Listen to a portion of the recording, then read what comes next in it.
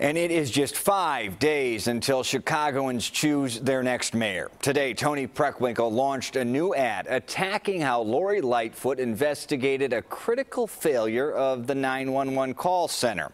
CBS 2 political reporter Derrick Blakley is taking a close look at the claims. The new ad is based on a very real tragedy, a 2004 West Side fire that killed 3 of Dwayne and Emily Funchess' children, as well as a 12-year-old godson. A tragic fire made worse when the 911 call center run by Lori Lightfoot allegedly botched the response, costing lives. In a CBS 2 report, neighbors said their calls to 911 weren't taken seriously. She called and asked her, was she playing? That was the ambulance asked her, is you playing? And hung up on her.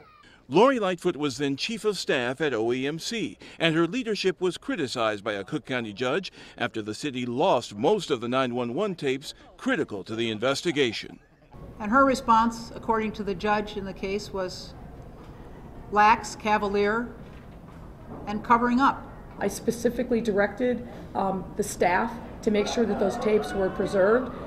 Unfortunately, they were not, but that had nothing to do with the deaths of those children. A judge called her actions shocking and very, very troubling.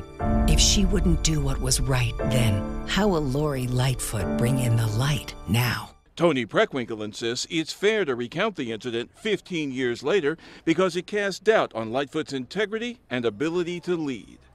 You don't engage in cover-ups when things go wrong. You take responsibility and you try to address the problems. But Lightfoot dismissed the ad as an act of desperation for a campaign that's failing.